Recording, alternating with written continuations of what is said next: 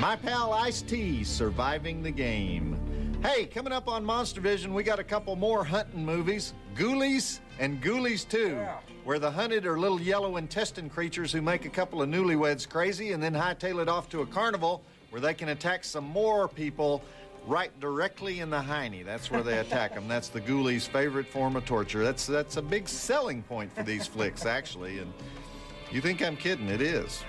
See Monstervision host Joe Bob Briggs next on TNT.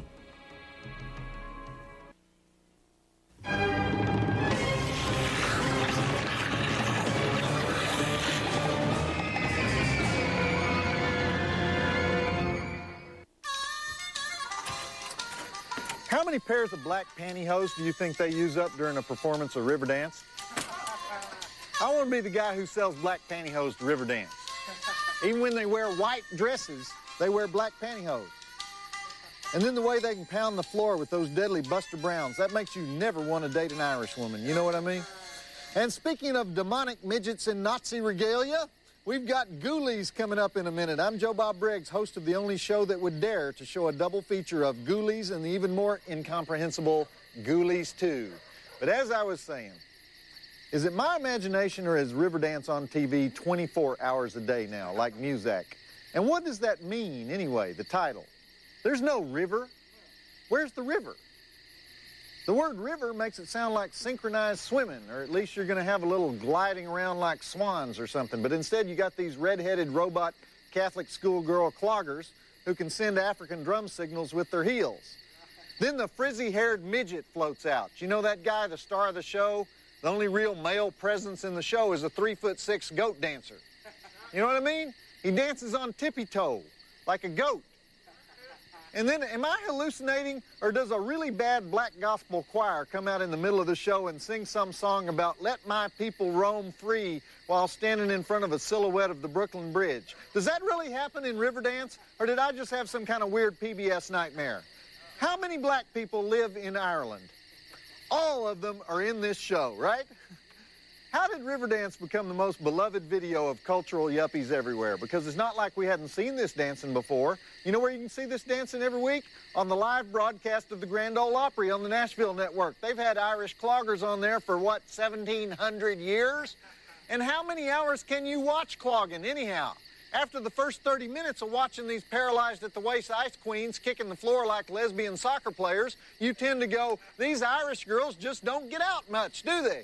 I mean, your mind wanders. You're watching it going, wonder what she'd look like if they did that naked. They probably wear sport bras, right? Because I know there's supposed to be some kind of story to Riverdance, but to figure it out, you have to listen to those high-pitched Tweety Bird singers and actually figure out what the words are. Are all Irish songs written for triple high C sopranos accompanied by accordion music? No wonder there's so many drunks over there. I just don't get the whole deal. Riverdance. Pow, pow, pow, pow, Riverdance. I am woman. Bring out the twittering midget. Okay, more accordion music. How about a zither solo? Isn't this wonderful? It's so enriching. Somebody write in and explain this to me, okay? And speaking of midgets, we're going to watch Ghoulies right now, and it's about this newly married couple who inherit a haunted mansion where, Jonathan's daddy once ripped out his mama's heart and let her get eaten up by rat monsters. But now Jonathan starts reading the magic books in the basement and dressing up like a Ku Klux Klan member and holding a spear up and saying weird Latin phrases backwards until his eyes turn green and his robes start flying in the wind and these little yellow intestine creatures show up and then two midgets offer to serve him forever. I don't want to give any more of it away, so I won't say anything more. I'll give you those drive-in totals at the next break. Roll the movie. And also, on Riverdance, why do they do extreme close-ups? Because it just looks like this. That's an extreme close-up on Riverdance. Why do they do that? Hi, I'm Rusty, the Monstervision mail girl. It's not an easy job, especially when Joe Bob says something really annoying, and I have to deliver 20 times as many letters from Monstervision viewers. But don't worry. I work out 5 times a week to make sure I can handle anything you want to send my way. Come visit me at Monstervision website, tnt.turner.com/Monstervision, and I'll show you what I mean. See Rusty deliver the Monstervision fan mail to Joe Bob Briggs every Saturday night on TNT. to Monstervision host Joe Bob Briggs and Ghoulies on TNT. Hey, I know. Let's do a ritual. That's called a transition in a Charles Band movie. Ghoulies was, believe it or not, one of the most successful movies ever made by Empire Pictures, the company that Charles Band ran in the 80s, even though everybody knew it was a cheap ripoff of Gremlins. But the advertising posters had a picture of a ghoulie emerging from a toilet, which the critics said was a most appropriate image for where the movie came from and where it belonged. Anyway, I just want to point out two things, and then we'll move on. The guy in the kitchen who's trying to impress Donna, and he says, "Hi, my name is Dick, but you can call me Dick." That actor's name is Keith Joe Dick. And the actress who plays the very beautiful and desirable Donna that Dick is hitting on, that she has that conversation about going out with Toad Boy, remember her? That actress is Mariska Hargitay, daughter of Mickey Hargitay and Jane Mansfield. Now, I don't know if anybody even remembers Mickey Hargitay anymore, famous pro bodybuilder who got lots more famous when he married Jane. So anyway, Mariska has those Jane Mansfield genes going for her, which is a much better thing than having those Mickey Hargitay genes going for her. But anyway, that's her, and this is Ghoulies, and let's move it along. And oh, the drive-in totals, I promised you those. We'll do those now. We have 9 dead bodies, 2 breaths. We won't be seeing those, of course. Tongue-talking, whining, wailing, face-eating, rat attack, spear-chucking, exploding heart, laser eye special effects, kung fu, midget foo, tongue foo, and devil foo. 2.5 stars. Check it out, and we're going to be here all night long, waxing poetic and waning poetic. Roll it. This whole thing was filmed in the Waddles Mansion in West Hollywood, which has been deserted ever since Mickey Hargitay was Mr. Universe. So, anybody ever see old newsreel footage of Mickey? He was kind of the Jean-Claude Van Damme of his day. You couldn't quite take him seriously, but you couldn't avoid him either. He was one of Mae West's boy toys toward the end of her life, and Jane stole him from Mae West. I don't want to think about that. You know, there just aren't that many things that are scary anymore, are there? Fortunately, one of them is our Monstervision website, which is where we put the viewer mail we're too chicken to actually put on TV. Did you people have mothers that write this stuff? Good grief. You can also check out the weekly Playmate, provided your taste in centerfolds runs to scaly mutants and saber-toothed vixens. Just head on over to tnt.turner.com/Monstervision, and when you get there, do me a favor, okay? Keep it in the ballpark area of borderline psychotic. Don't go into that other zone, all right? We got kids logging on. Some of them are already mutating. Visit the Monstervision website at tnt.turner.com/Monstervision.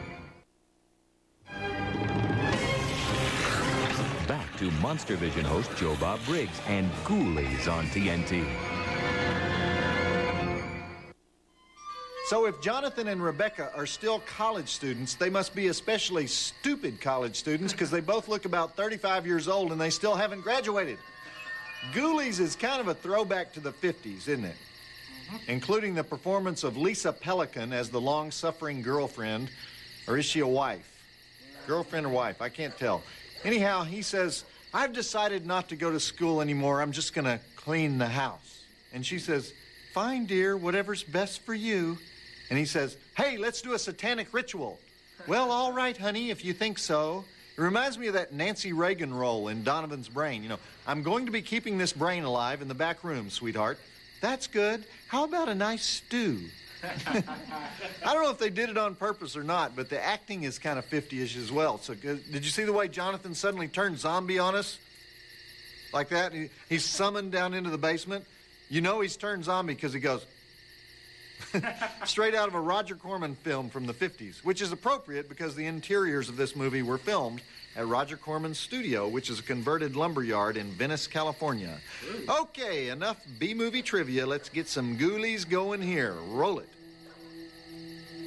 See, pretty soon, I know, they're going to start talking about their relationship. What are the 7 most dreaded words in the human language, guys? We need to talk about our relationship, right? I usually have a great comeback for that. We do? Another comeback I have is, huh? One thing you should never say is, can it wait till the game's over? Don't say that. You can get permanently injured saying that. I have this mark. Well, I'm not going to go into it. Just don't say that. When you enter the Monstervision caption contest, don't just string a bunch of cuss words together and tell us that's funny. Only Jack Nicholson can do that. If you really want that Monstervision t-shirt, then impress me with your sincerity. Try something witty, or at least amusing. Don't make us snicker. Make us roar with unabashed delight. Go to tnt.turner.com/Monstervision and make the six-headed jury laugh and turn over a new leaf in your life, okay? Play the Monster Caption Contest and win a free t-shirt at tnt.turner.com/Monstervision. Back to Monstervision host Joe Bob Briggs and Ghoulies on TNT. So the girlfriend is gone, and that leaves Jonathan alone in the house with his pentagrams and his talismans and his cute little furry mucus-covered reptilian pets. And we're going to leave him there for a minute while we read a little viewer mail in the segment we call Joe Bob's Advice to the Hopeless. And helping us out is Miss Gunderson's Whole Wheat Tortilla 1994, Rusty, the TNT mail girl. Gunderson's Whole Wheat Tortillas. They had a motto I liked. What was that motto? We like 'em healthy. That's it. And I couldn't agree more. Unfortunately, it was false advertising. What? What do you mean? They were using food coloring to make the tortillas brown. That's disgusting. They were misrepresenting themselves. It was a flour tortilla, in other words, disguised as a whole wheat tortilla. Exactly. And you were representing them. Well, fortunately, your own tortillas survived that traumatic experience. So. I hope I didn't hear that. Well, who do you say the letter is from? Because... It's from Darren McBee in Los Angeles, California. They were supposed to be whole wheat. Yes, I understand. All right. Dear Joe Bob Briggs, a lot of stuff in this letter. Dear Joe Bob Briggs, I'm writing to you after watching you and Roddy Piper give your sparkling review of Immortal Kombat. My name is Darren McBee, and I was the, let's see, how'd you put it, ex-Chippendale, steroid-pumping, silicone butt-implanted, B12-injecting actor that remained nameless. Oh, boy, okay. There's a few issues I'd like to address if you'd indulge me. Regarding the steroid comment, how about taking a look at Mr. Piper's bod during his They Live performance, and then his somewhat deflated look on Immortal Kombat. Funny you didn't ask Hot Rod about anabolic steroid usage. You took pot shots at two of us that were unable to defend ourselves. In regards to the silicone butt implant comment, sorry, these buns are all USDA prime choice. However, you were correct on two accounts. Let's look at his buns. We have his buns. He's got pictures of himself. This is Darren. Okay? This is Darren. And he says, get a good look at him? Yeah. He says, for one, I did use B12 injections to keep the killer mosquitoes at bay. Okay. And two, I did have a short stint as a Chippendales dancer. Now, about the nameless actor bit, chew on this, Joe Bob. Some of my credits include a starring role on American Gladiators. Yeah. Guest starring roles on shows like Married with Children, Sybil, In Living Color, and many others. See resume. And he has his resume here. 6'4", 220, Buns of Steel. As far as films, try roles on the last two Batman films and a lead villain role in this past #1 box office film, Mortal Kombat Annihilation, on for size. See enclosed picture of the horny guy in Mortal Kombat. Here he is as the horny guy in Mortal Kombat. Point being this, Joe Bob, I think Roddy Piper is a terrific guy. However, before you bag on another actor, why don't you make sure that his resume and acting accomplishments aren't more substantial than your guest stars? Oh, by the way, have you seen the National Sprite commercial where the karate guy gets cracked in the head by the Sprite bottle? If not, ask around. I bet a bunch of your co-workers have, with much love and fond affection. Let's not go that far, Darren. Peace, Darren McBee. Wow. Do you realize what's happened here, Rusty? What? Like a jerk, I poked fun on national TV at the karate guy who gets cracked in the head by the Sprite bottle. I didn't know it was that guy. I didn't know it was that guy. Oh, my God, Darren, you've got to come on the show when we have our All Chippendales Actors Reunion show, because I feel so ashamed of myself. I feel terrible about this. Who is he again? He's the Chippendale dancer in Immortal Kombat with the buns of steel. You know, the guy who used to be on American Gladiators, and he did that great guest star turn on Sybil. It's Darren McBee. It's the Darren McBee. He wrote us a letter. Oh, okay. I'll never get another movie role the rest of my life because, do you realize what I did to myself? No. I made fun of his B12 injections, and all that time, those buns of steel are legitimate.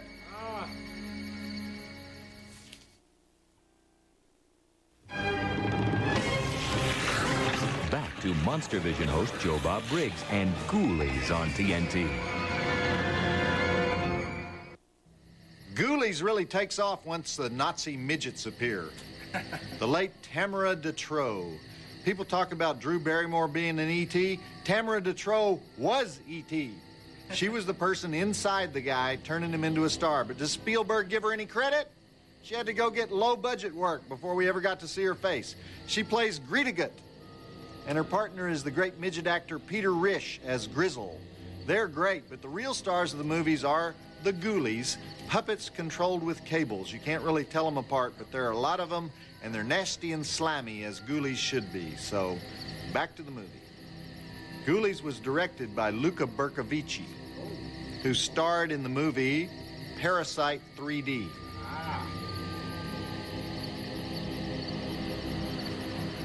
Fact is in my head, I spit it out. I can't help it. I'm shallow. But I'm teeming with shallowness, you know? Okay. All right, if you're going to write into us here at Monstervision and share your gripes, your opinions, whatever, and you're a woman under 140 pounds, single, and you don't have any strong opinions about any of the most common vices that men have, then I want you to use my home address because it's quicker. So just send those letters. What? I cleared this. I can do this. I'm telling you, we had a 3-hour meeting about this. It's not an attempt to get Nookie on TV. Well, you don't have to use that word. Look. All right, look, I'm going to have to get back to you later. But meanwhile, just keep writing to us at 1010 Techwood Drive, Atlanta, Georgia, 30318, and emailing us at monstervision@turner.com. I like Superfly. What are you saying about Superfly? Why do you use that word? What's the implication there? Visit the Monstervision website at tnt.turner.com/Monstervision. Back to Monstervision host Joe Bob Briggs and Ghoulies on TNT. I love the part where the midgets start clubbing the Ghoulies into submission and arguing over who the true master is. Stuff like that almost makes up for the rest of the cheesy effects, like when Jonathan's eyes turn green so we'll know he's zoning out on us again. How many movies did they rip off to make this thing? Gremlins, obviously. Poltergeist, the evil clown puppet. Remember that? Friday the 13th with the dead horny teenagers. And then the zombie jumping out of the grave, the slime-spewing ghoul who looks like Professor Irwin Corey with face herpes. That could be any number of Night of the Living Dead movies. And there's a ripoff of The Raven coming up right now as we witness the conclusion of Ghoulies. Back to the movie. Well, I just got a note from my producer to stop calling the midgets midgets. So what do we call them? Dwarves, little people, little people. Vertically challenged, half pints. Probably the best one is dwarves, because that's what they use when you go to the dwarf bowling tournaments. You know, you don't ever hear midget bowling. Nobody goes to that. You hurl dwarves, never midgets. Hence the politically correct term. Of course, there's midget volleyball, but that's much more rare because it's hard to find people strong enough to serve the midgets. Stay tuned for more Joe Bob Briggs on Joe Bob's Last Call. Coming up next on TNT.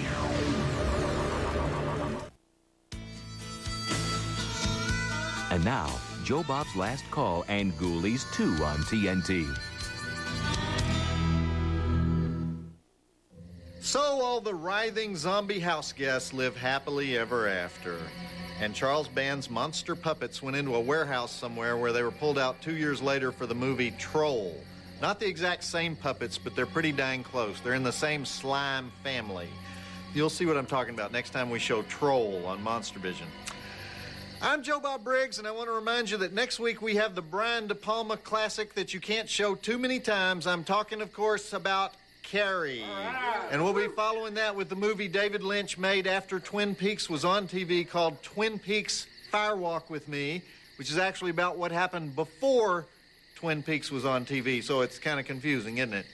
Now, just when you thought it was safe to go back in the bathroom, that was the actual tagline on the poster for Ghoulies 2, with another shot of the Ghoulies coming up out of the toilet. And I don't think, did I tell you the tagline for the first Ghoulies? I don't think I mentioned that. The first tagline was, "They'll get you in the end." Ghoulie coming up out of Nothing like scatological humor to get the crowds pouring into the theater.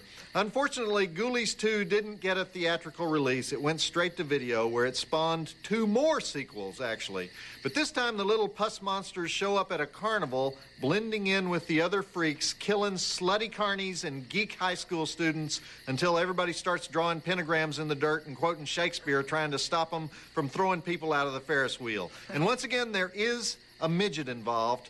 But you know what? Let's just do those drive-in totals and get it started. We have 8 dead bodies, no breasts, 5 dead ghoulies, razor blade slicing, knife to the leg, pus to the face, ghoulie to the face, severed arm, foot biting, ghoulie eating, death by toxic waste, death by pendulum, exploding ghoulie, ghoulie foo, and of course, toilet foo. So 2 stars. Check it out, and I'll be right here with you all night long. Did you notice how I used that word, scatological? Yeah. You know what that means? No. It means pertaining to the end times. That's what it means. End of the world, Armageddon, all that stuff. Oh, okay. I know it's dirty jokes, but how do you think they got the words end times from that? Hence, scatological. You know, my philosophy of viewer mail, who needs the heartache? Get rid of it. Unfortunately, TNT insists that you continue to pummel me with your incredibly diverse and somewhat frightening opinions. There are 2 ways to do this. You can write to us at Monstervision, care of TNT Programming, 1010 Techwood Drive, Atlanta, Georgia, 30318. Or you can use the ways of the truly disturbed. You can email us at monstervision@turner.com. I thank you, Ted Turner thanks you, and Bill Gates thanks you.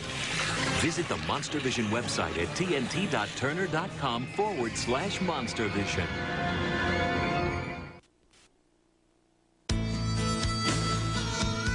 Back to Joe Bob's Last Call and Ghoulies 2 on TNT.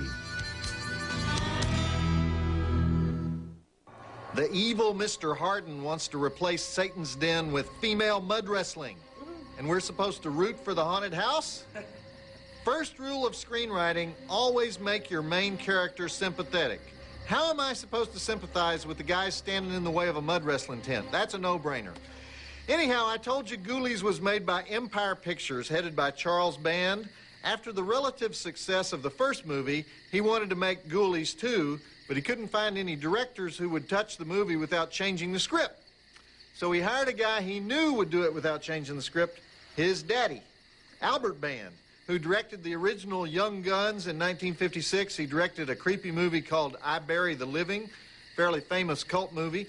And then he went to Italy and he did a bunch of spaghetti westerns under the name Alfredo Antonioni. See, the Americans change their names to Italian names when they work in Italy. The Italians all have these American names. Anyway, and then he came back to the U.S. and he started making low-budget B-movies for his son Charles. And I should also mention that Albert Band, the father, normally composes all the music for his son's pictures. And I noticed on this one that the music is credited to Fusby Morse. Now, since nobody's ever heard of Fusby Morse, I suspect that Albert didn't want the credits to read produced by, directed by, music by, edited by, because once you get more than 7 or 8 credits by one guy on the front end of a movie, looks like you're cheap. Of course, the bands are cheap, but anyway, back to the flick. Did you notice how the big meeting that they had was at the 10-in-1? You know what a 10-in-1 is? It means 10 acts under one tent. A 10-in-1 was always the backbone of the carnival, the freak show. And at least 5 of those acts would then have some further money-making gimmick so that once you were inside the tent, they had these other ways to get your quarters, you know, another quarter to look behind this curtain, another quarter to buy some pictures of the tattooed lady. But anyway, the 10-in-1 was usually the largest employer on the Midway, so it was the natural meeting place for all the carnies. Now, wasn't that enlightening? Do I know my freaks or do I know my freaks? Oh, yeah. You know. Hi, I'm Rusty, the Monstervision mail girl. It's not an easy job, especially when Joe Bob says something really annoying, and I have to deliver 20 times as many letters from Monstervision viewers. But don't worry, I work out 5 times a week to make sure I can handle anything you want to send my way. Come visit me at Monstervision website, tnt.turner.com/Monstervision, and I'll show you what I mean. See Rusty deliver the Monstervision fan mail to Joe Bob Briggs every Saturday night on TNT. Back to Joe Bob's Last Call and Ghoulies 2 on TNT. Boy, those people don't get out much, do they? I like how the crowd runs into the haunted house like it's a Pink Floyd concert or something. Isn't that the concert where people got trampled to death? Pink Floyd? Or was it that Julio Iglesias concert in Puerto Vallarta where that happened? You know the blonde girl who goes into the haunted house looking for Muffy the kitten? You know why she has to die? Because she's a slut. All sluts must die, the 4th rule of low-budget horror. Anyhow, that's Royal Dano as the drunkard Uncle Ned there. Royal Dano died about 5 years ago, but man, did he work a lot. 83 films, countless TV shows. I won't bore you with all the titles of his films except one, Killer Clowns from Outer Space. Remember that one, Clowns with a K? Great flick. One of Royal Dano's first movies was The Red Badge of Courage in 1951, which Albert Band co-wrote. The screenplay, obviously. The novel, of course, was written by... The novel, Red Badge of Courage, was written by Margaret Mitchell. When in doubt about a Civil War novel, just say Margaret Mitchell. Okay, nobody knows the difference.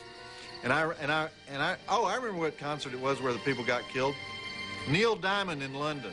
You know, 3 old ladies and a guy selling hot tea were trampled to death in 1972. Tragic accident.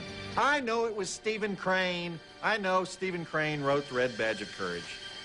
Ichabod Crane's brother, right? You know, there just aren't that many things that are scary anymore, are there? Fortunately, one of them is our Monstervision website, which is where we put the viewer mail we're too chicken to actually put on TV. Did you people have mothers that write this stuff? Good grief.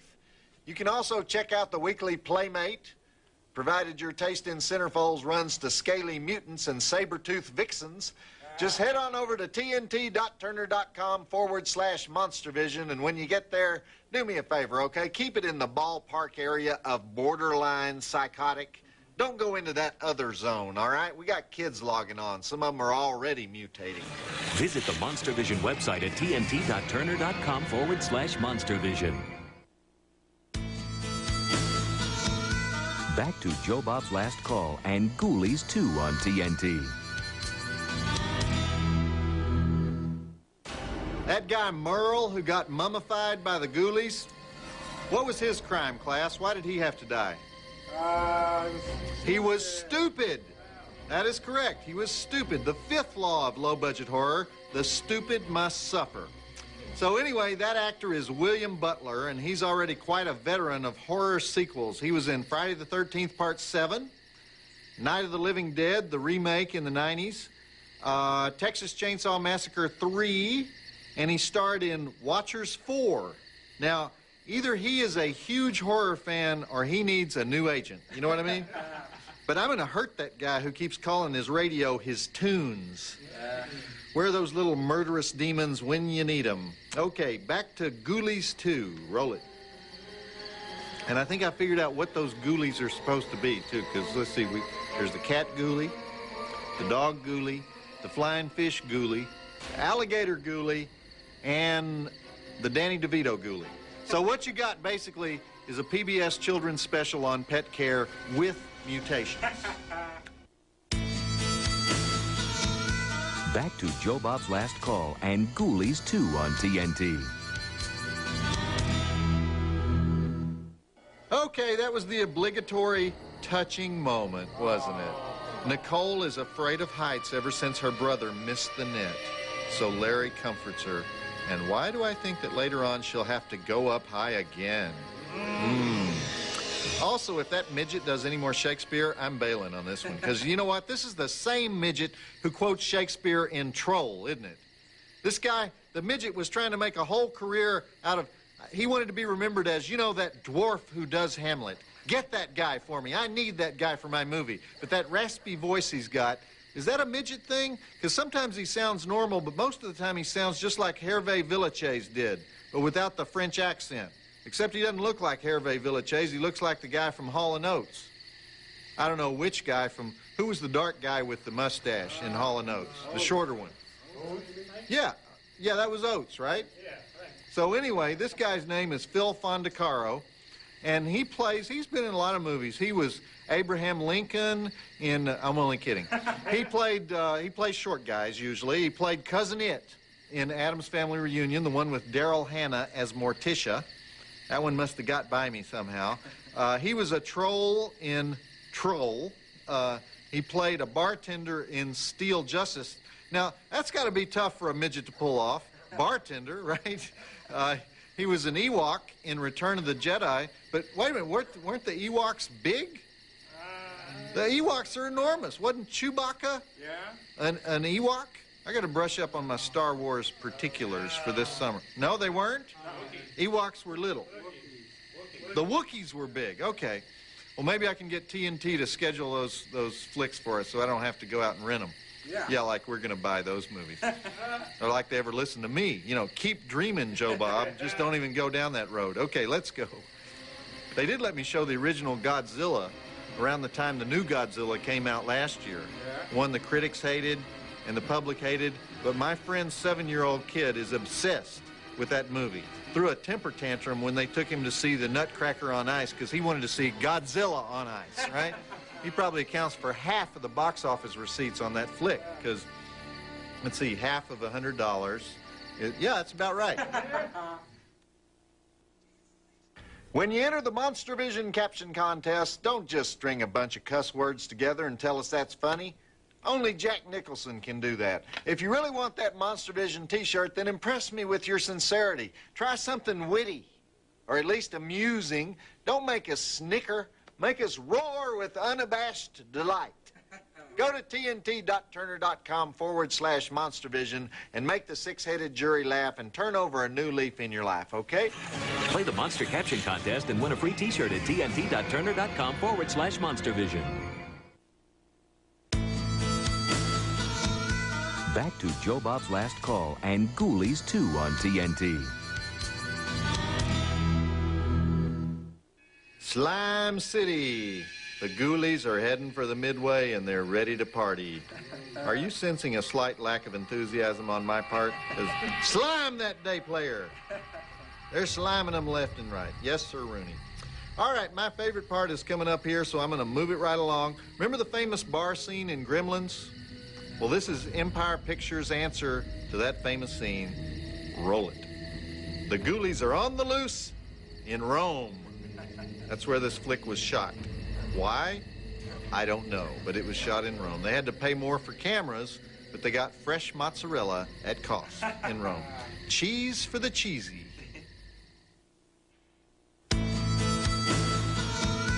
Back to Joe Bob's Last Call and Ghoulies 2 on TNT. And there you have it. The giant rubber suit Gillman Ghoulie gets blown up with a Molotov cocktail, and Larry and Nicole go off to find other cheapo horror sequels to star in. Kind of a mild ending there. I want to remind you, though, that we're showing Carrie again next week. Last time we showed Carrie, I had an actual witch co-host it with me, and I think we offended him somehow because things hadn't worked quite right around here ever since then, you know. But this time we're showing it straight up, and then we'll have the prequel to Twin Peaks about the last 7 days of Laura Palmer, Twin Peaks, Firewalk with Me, which doesn't make a lick of sense. I can't even understand that movie, but we're showing it. And that's it for me, Joe Bob Briggs, reminding you that some people are alive only because it's illegal to kill them. Did you guys hear the one about the blonde who gets a brand new sports car for her 16th birthday? Well, she goes out driving, and when she's out driving, she cuts off a tractor trailer. And so the driver motions her to pull off to the side of the road, and when she pulls over, the truck pulls up behind her, and the driver gets out. He takes a piece of chalk out of his pocket, and he draws a circle around the blonde. He tells her not to step out of the circle. Then he pulls out a pocket knife, he goes over to her car, and he cuts up her leather seats. But when he turns around, the blonde is stifling a giggle. So he says, "You think that's funny? Then watch what I do now." So he takes out his knife again, and he slashes all 4 of her tires. Turns around, and now she's laughing. So the driver gets really mad, and he goes into his truck, and he pulls out a bat, and he smashes all her windows and smashes the car all up. The blonde starts laughing so hard she can barely stand up. Well, now the truck driver gets really, really mad, so he gets a gas can out of his truck, and he torches her car. Well, now the blonde is on the ground, she's rolling around, she's laughing her head off. So the truck driver looks at her, and he says, "What's so funny?" And the blonde says, "When you weren't looking, I stepped outside the circle 4 times. Joe Bob Briggs reminding you that the drive-in will never die. Blonde walks into a store, right? She sees this shiny object, and she asks the clerk, "What is that?" The clerk says, "It's a thermos." The blonde says, "What does a thermos do?" The clerk says, "It keeps hot things hot and cold things cold." So the blonde buys a thermos. Next day, she brings her thermos to work, and her boss, who's also a blonde, says, "What's that shiny object?" And so the first blonde says, "It's a thermos." And the boss says, "What does it do?" And the blonde says, "It keeps hot things hot and cold things cold." And the boss says, "What do you have in there?" The blonde says, 2 cups of coffee and a popsicle.